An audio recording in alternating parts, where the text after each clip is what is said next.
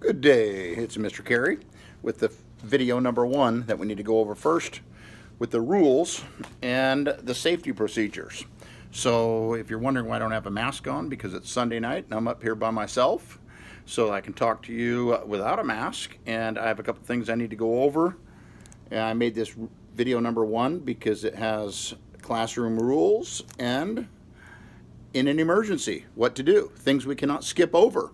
Like during a lockdown, everyone needs to line up below the window, right over here, below the window, and we will do our best to shut the shade and have the doors locked. Do not answer the door for anyone.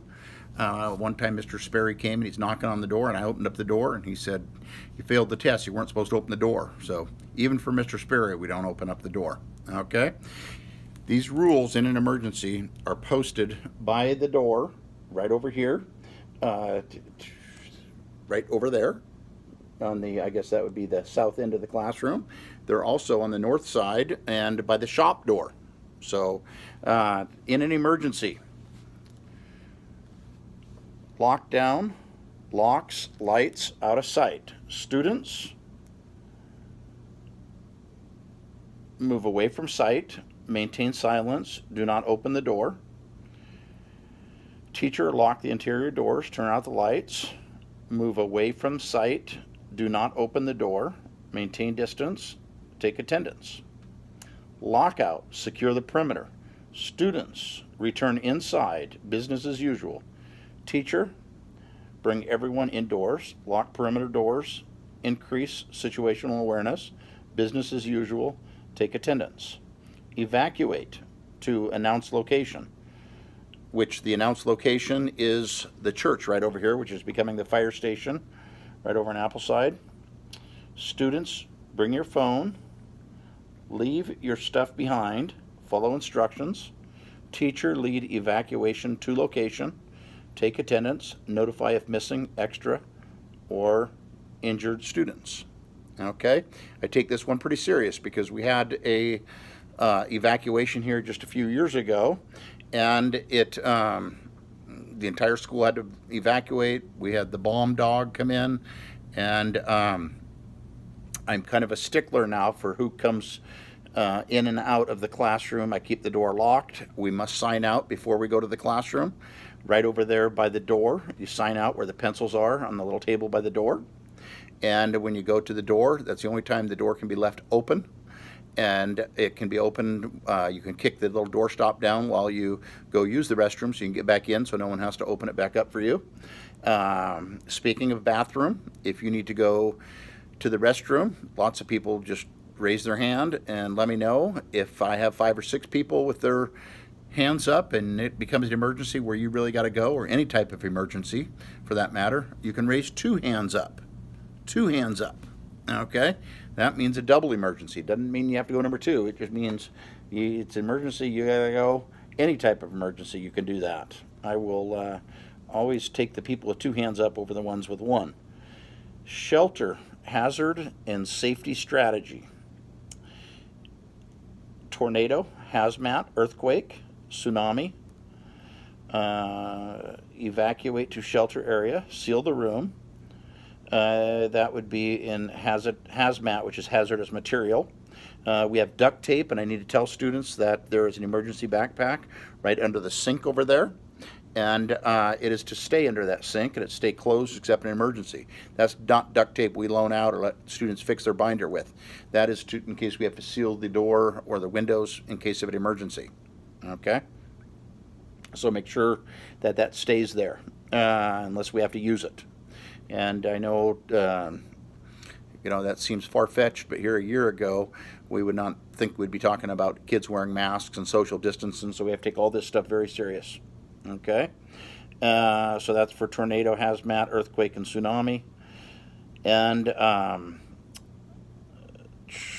we also make sure we do the kidnapping or the attendance in there. And then down below here, I have AED, which is the automated external defibrillator. I will go over that with you. If you don't know the AED, I have a heart condition defibrillation, so that's why I'm usually wearing 2 watches. They're both actually heart monitors. And I have had to go to the hospital with it before. In fact, it was during a Super Bowl one year when I had a little bit too much energy drinks, and have to do the defibrillating, and the defibrillator's down in the cafeteria. Just as you go around there, hang a right and then another right. It is right next to the line where you get your food.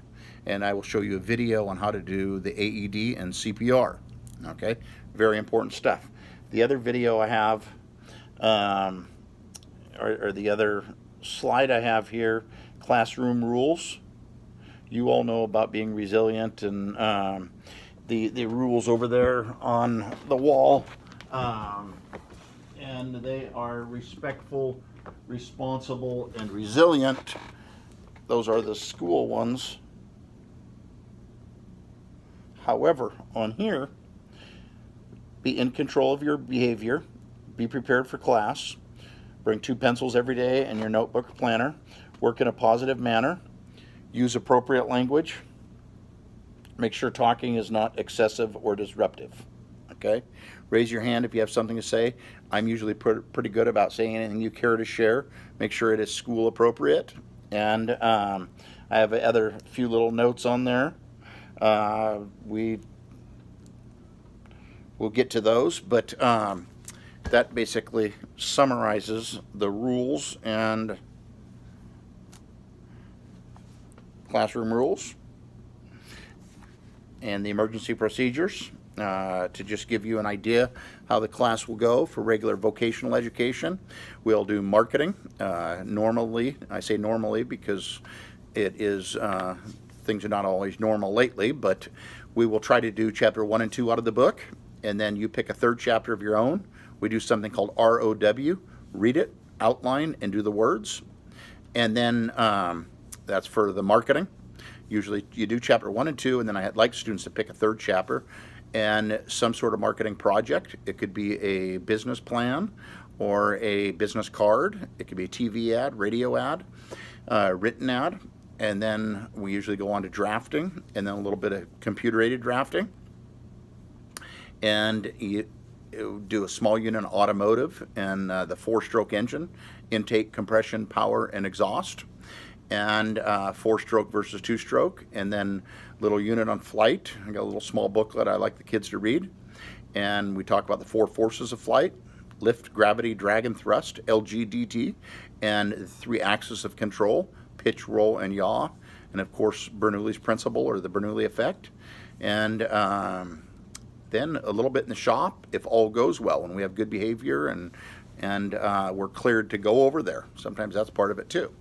Okay, so the exceptions to being loud and obnoxious are when I say eyes on who, you can say eyes on you nice and loud, and then that is your chance to be very quiet after that. I usually look for the first person who talks after I do eyes on who, and I award them with a choice card. I try not to give out too many choice cards, but sometimes if you don't follow the rules, you get to do that. Okay, last but not least, I will be talking a little bit about the layout. Keep your masks on. Try to keep distance as much as you can. I tried to stagger them. It's really important you stay at your assigned seat and follow those rules. The end.